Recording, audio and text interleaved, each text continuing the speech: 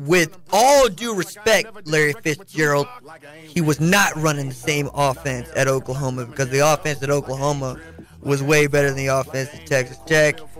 And he has some running backs back there that they just ain't had at Texas Tech. He has some assets, as they say.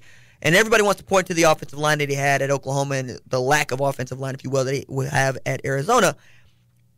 I would also point to Larry Fitzgerald also, and he's getting up there in age, is becoming a change into the guard, or needs to become a change in the guard, because I don't know that Larry Fitzgerald can continue to do this. But you do have Hakeem Butler, and you do have Christian Kirk, and you did draft Andy Isabella. And when you go 4 wide with that set, you can have Larry Fitzgerald as your split end and be fine. You can have David Johnson in the backfield and be elite. It's about whether or not that offensive line is going to be able to keep him clean, and we know that offensive line could not keep Josh Rosen clean, and they're going to do some moving and shaking on that front, and they're going to change up the way that they decide to block for Kyler Murray. And as I love this term, Larry Fitzgerald actually got to say that he's got the exit button. It's like, and I was like, yeah, all right, cool. I like that. But you don't want to see Kyler Murray hit the exit button. You want to see Kyler Murray throw for 4,000 yards, because that's what he does well. What I find interesting, though, is Kyler Murray does know Kliff Kingsbury's offense in a manner that Fitzgerald was speaking toward. But I also think that there's a quarterback who just won the MVP who probably knows the ins and outs of Kliff Kingsbury's offense better than anybody else in the NFL to date. That'd be Pat Mahomes, which is why Kliff Kingsbury was a highly sought-after head coaching commodity, let alone commodity. I thought he was going to end up with an offensive coordinator job at Arizona. I didn't think he was going to end up with a head coach job, and then you end up with that, and the next available quarterback that knows your system also has all the tools. You recruited out of high school, tried to get him to come to A&M, tried to get him to come to Tech. Kyler Murray. So it's a very interesting partnership, and it seems that they're going to get along just famously, because Kingsbury got a little Baker Mayfield in him, which is probably why he didn't like watching Baker Mayfield walk away. Probably why he didn't keep it to himself either. Tried to hold it in, couldn't hold it in very well.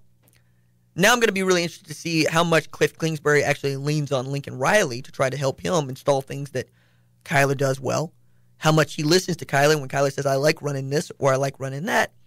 And how that all melds together against what is also the best cornerback in the NFL in Pat Peterson.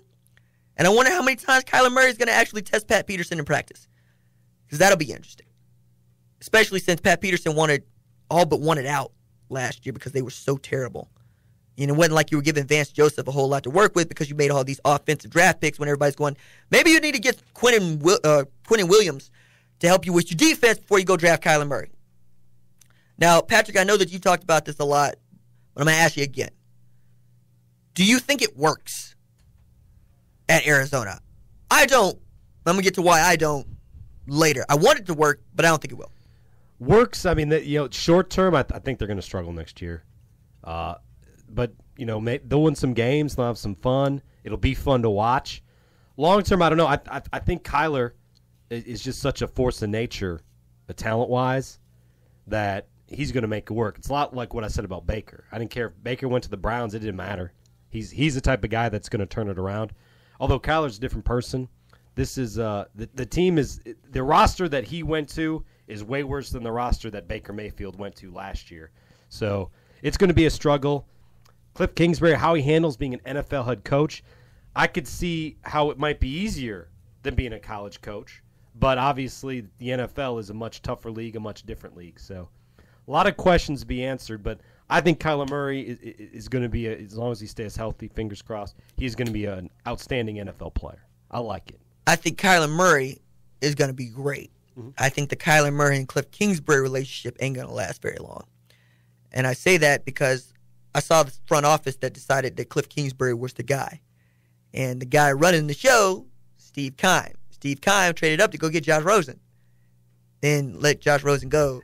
That's got to be a hard pill to swallow. Well, look, that goes on your resume. You pounded the table to trade up for him, and then a year later you're trading him away. And then McCagnon just got fired from the Jets after he signed Le'Veon Bell to a stupid contract, and Adam Gase was all up in arms about it. And then Adam Gase is going, hey, it ain't my fault. Y'all saw what we had. And I'm going, yeah. So who do you think would go first, Kliff Kingsbury or Steve Keim? I got to believe it'd be Kliff Kingsbury, and they just hold on to the assets of Kyler Murray.